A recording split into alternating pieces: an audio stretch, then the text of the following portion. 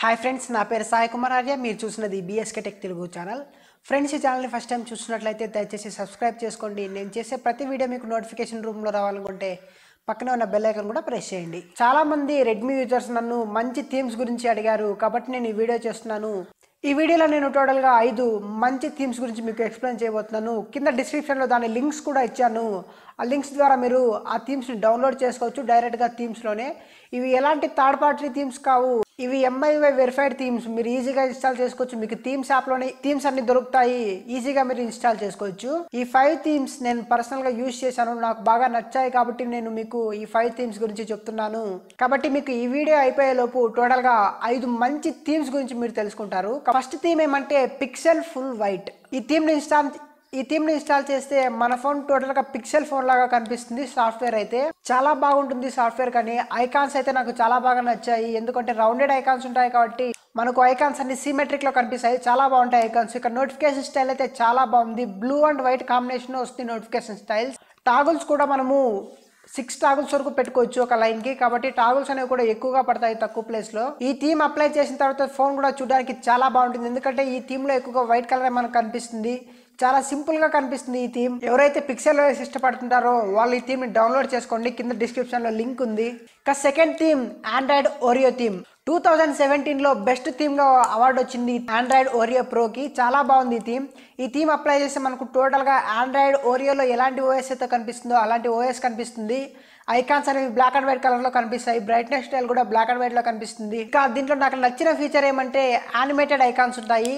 ప్రతి ఒక్క icon animated icon ఉంటుంది కాబట్టి మనకు చాలా బాగా కనిపిస్తుంది OS. ఐకాన్స్ కూడా రౌండెడ్ ఐకాన్సే కాబట్టి మనకు హోమ్ స్క్రీన్ అనేది చాలా సిమెట్రిక్ గా కనిపిస్తుంది. సెట్టింగ్స్ యాప్ కానీ మెసేజింగ్ యాప్ కానీ ఇలాంటి యాప్స్ అన్ని టోటల్ గా మనకు ఓరియో డిజైన్ లో కనిపిస్తాయి. ఈ థీమ్ లో నాకు నచ్చిన ఇంకో విషయం ఏమంటే హోమ్ స్క్రీన్ లేఅవుట్ ని 7:5 పెట్టుకోవచ్చు. ఎవరైతే 18:9 స్క్రీన్ అలాగే 6.5 ఇంచ్ MI Max యూజ్ చేస్తుంటారో వాళ్ళు ఈ థీమ్ ని యూజ్ చేసుకోవచ్చు చాలా బాగా, ఎందుకంటే మనకు ఒకే హోమ్ స్క్రీన్ లోనే ఎక్కువ ఐకాన్స్ ని పెట్టుకోవచ్చు. చాలా బాగుంటుంది ఈ థీమ్ అయితే.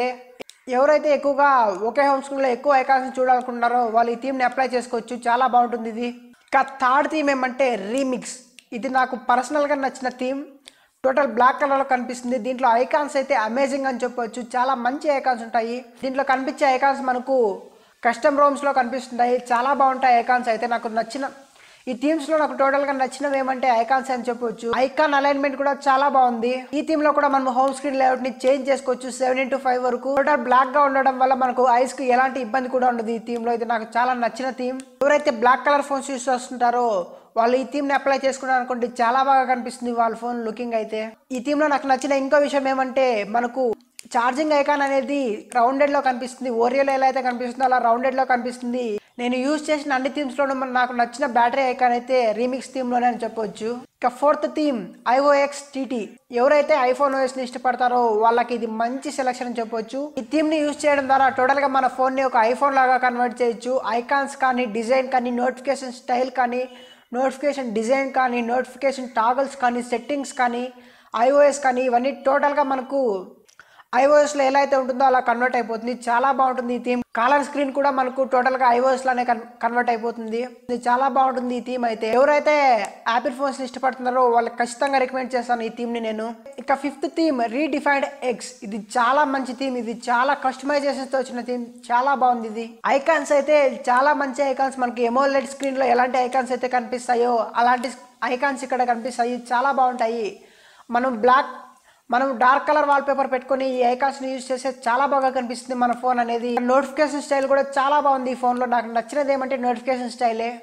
ఈ థీమ్ డెవలప్ చేసిన వారికి బెస్ట్ థీమ్ క్రియేటర్ గా అవార్డు కూడా వచ్చింది. చాలా మంచి థీమ్ అని చెప్పొచ్చు. ఇది టోటల్ గా బ్లాక్ కలర్ లో కనిపిస్తుంది ఈ థీమ్, చాలా బాగుంటుంది ఈ థీమ్ అయితే. ఎవరైతే డార్క్ కలర్ ని ఇష్టపడతారో వాళ్ళకి ఈ థీమ్ చాలా బాగా సెట్ అవుతుందని చెప్పొచ్చు. ఇవి ఫ్రెండ్స్ నాకు నచ్చిన 5 థీమ్స్. ఈ వీడియో మీకు నచ్చినట్లయితే లైక్ చేయండి, తప్పకుండా ఈ వీడియో మీ ఫ్రెండ్స్ అందరికి షేర్ చేయండి. మీకు ఏ థీమ్ అయితే నచ్చిందో ఆ థీమ్ నేమ్ ని కింద కామెంట్ సెక్షన్ లో కామెంట్ చేయండి. ఇక ఈ వీడియో మీద కానీ మా ఛానల్ మీద కానీ ఎలాంటి సజెషన్స్ అండ్ డౌట్స్ ఉన్న కింద డిస్క్రిప్షన్ లో వాట్సాప్ గ్రూప్ లింక్ ఉంది, అక్కడ నుంచి నన్ను కాంటాక్ట్ అవ్వండి. థ్యాంక్ యూ ఫ్రెండ్స్, జై హింద్.